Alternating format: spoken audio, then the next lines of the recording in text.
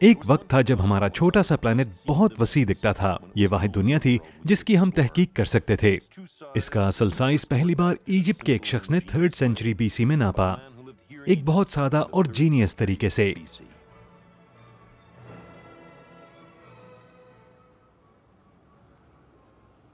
ये tower communication का tower रहा होगा, अफ्रीकन साहिल के साथ साथ नेटवर्क का हिस्सा, जहां आग के दिए जला के हुकूमत के पैगाम पहुंचाए जाते थे। ये टावर एक लाइट हाउस के तौर पर भी काम आया होगा, मेडिटेरेनियन सी में तैरती किश्तियों को सिमत बताने के लिए।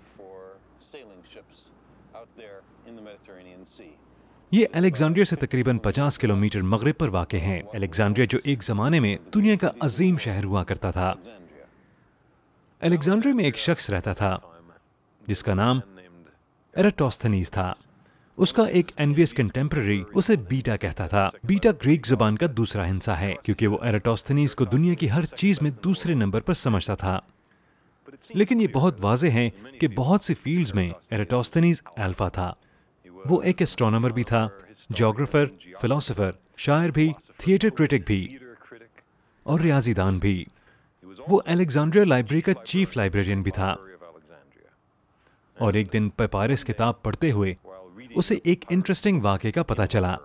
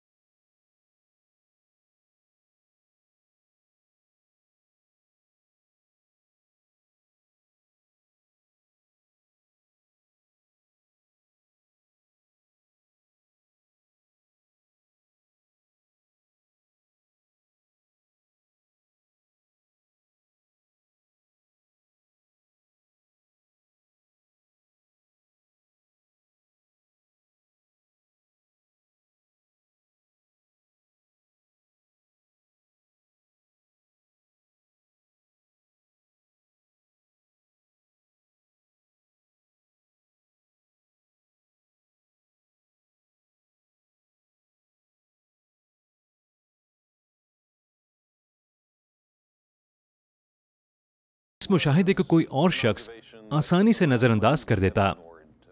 स्टिक्स, साया, अक्स और कुआं, सूरज की पोजीशन, ये आम मालूमात हैं। इनकी क्या अहमियत हो सकती है?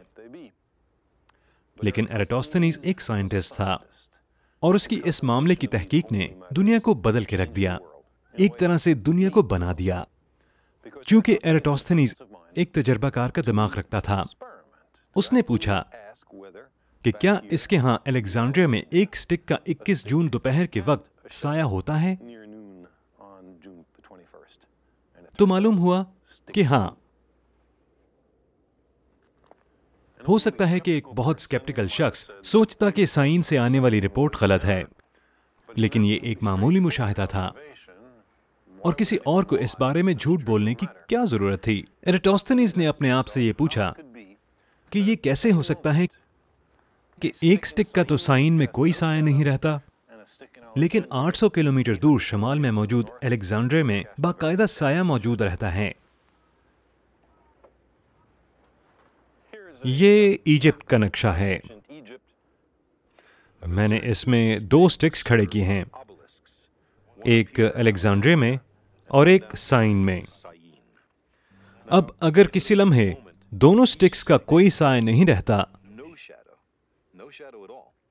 तो ये बात आसानी से समझ में आती है अगर जमीन की सतह फ्लैट हो। अगर साइन में साया एक खास लंबाई का हो तो ये बात समझ में आती है एक फ्लैट जमीन पर। लेकिन ये कैसे हो सकता है कि एन उस वक्त साइन में तो कोई साया नहीं रहे और अलेक्जेंड्रिया में काफी बड़ा साया मौजूद रहे?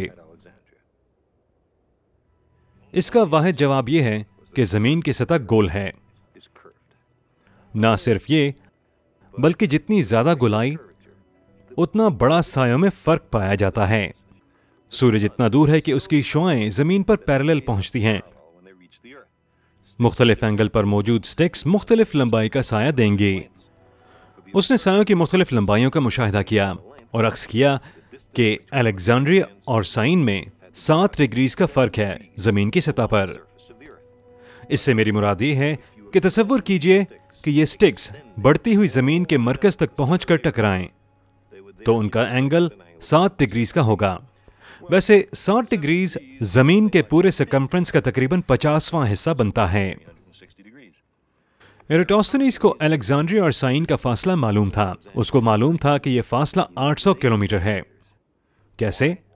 क्योंकि उसने एक मुलाजिम से यह फासला तय करवाया ताकि वो अपनी कैलकुलेशंस कर सके। चुनाचे 800 किलोमीटर को 50 से मल्टीप्लाई करें तो 40,000 किलोमीटर बनते हैं, जो कि जमीन का सर्कमफ्रेंस है। यह फासला आपको तय करना पड़ता है जमीन के गिर्द चक्कर लगाने के लिए। यह सही जवाब है। एराटोस्थेनीज के औजार सिर्फ स्टिक्स, आंखें, पांव और दिमाग प्लस तजर्बे का शौक। इन औजार की मदद से उसने जमीन का सही सर्कमफ्रेंस दरियाफ्त किया, सिर्फ मामूली फीसद के फर्क से। ये 2200 साल पहले के हिसाब से एक बहुत कमाल कारनामा था।